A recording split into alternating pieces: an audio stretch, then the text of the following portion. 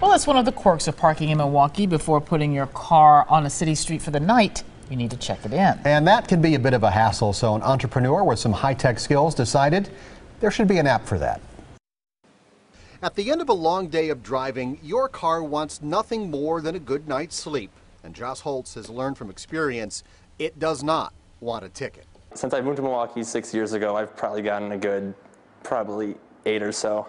Most of his tickets came from not obeying Milwaukee's night parking law. To park on a city street, you need either a window sticker or temporary permission.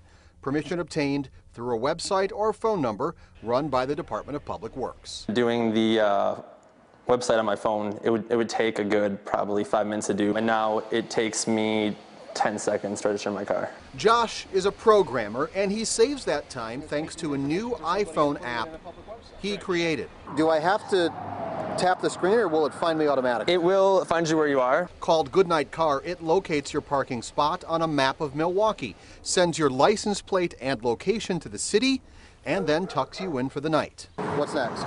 You hit the register button on the bottom, click yes. So far, that app has been downloaded about 200 times, and the best part, the basic version is free, though it limits you to 1 check-in per month.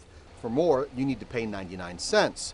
Though Josh Holtz freely admits this app was made to solve a problem, not make him a millionaire. I've got a few bucks. I'm not really going for the money on this one. It's more for just helping people out, since it didn't really take too long for me to do. And Josh works with a programmer who developed another Milwaukee parking app, that one called Ticket Ninja. That one automatically pays your parking tickets you might have neglected before the fine starts to increase.